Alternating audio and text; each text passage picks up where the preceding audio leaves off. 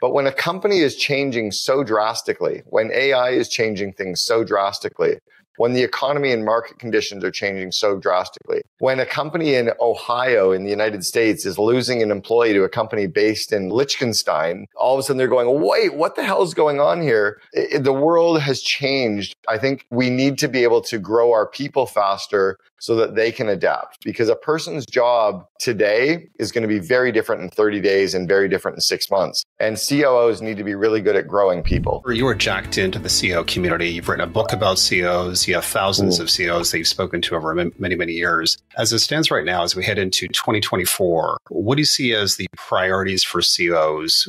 Talking to all these folks as we head into 24, what are they now thinking about? And maybe how is that different from previous years? My 6th book is called The Second in Command, and it was really written for this COO community. So there's a couple of things happening right now that are very different from the last 14 years. From 2009 until 2023, the economy and the market was going up. Your business was growing.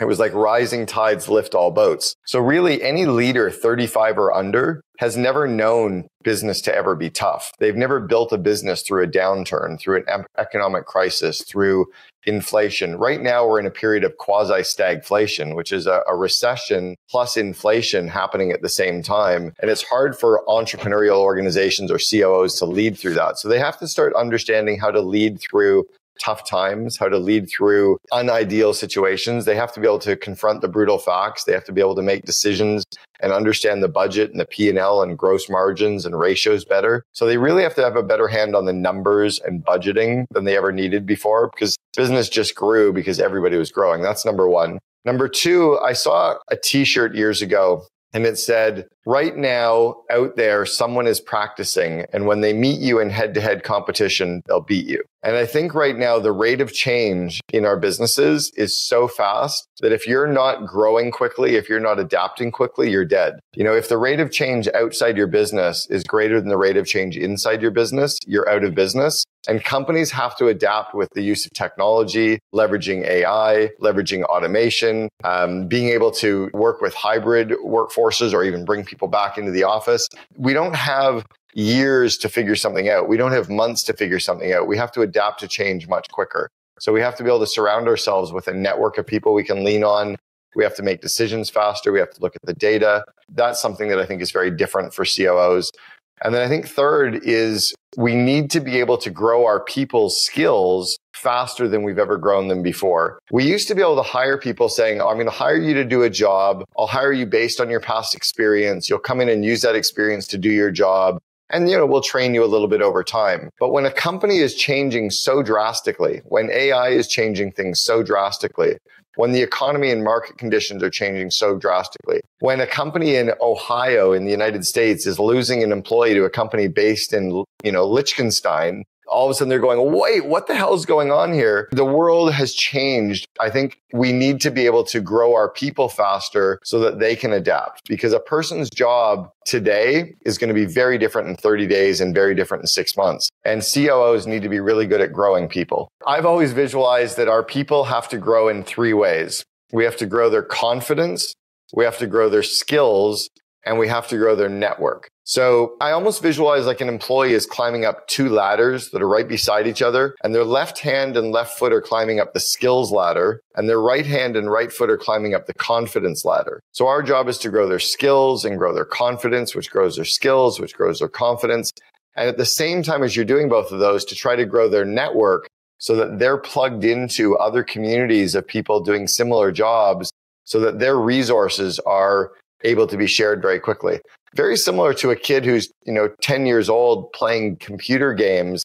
They have this global network of people that they're collaborating with and problem solving with. We have to plug our operations people into operations communities like the Ops Spot, where they're connected with other people in operations. We have to plug our IT people into communities like 7 CTOs. We have to plug our marketing people into communities like Trends. We've got to be able to plug our people into communities, and then we have to figure out not the skills around what they do, like how to use a software or how to do a YouTube ad or how to run a payroll process, but we need to grow their skills around how to be leaders, grow their skills around delegation, situational leadership, coaching, project management, handling conflict, time management, running interviews, kind of the executive functioning skills so that people can become stronger at leading themselves and leading teams.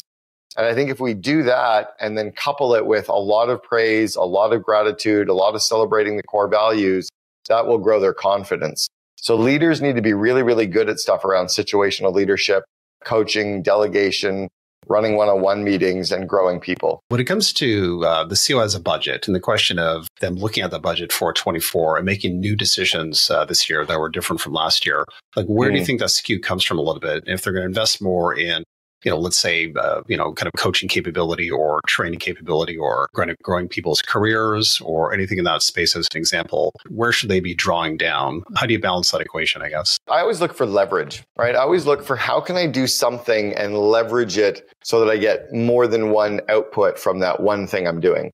So as an example, let's say that I was bringing in a coach to train people on running proper job interviews, right? It blows me away the number of managers who interview and hire people and they've had no training on running interviews. So I would hire a consultant. We'd run a training session on running interviews. I would then have that session videoed and I would share that video with all other managers and leaders that couldn't attend. I would have anyone who came to that session also maybe read the book Who or read the chapter from my first book, Double Double on People, chapter 2.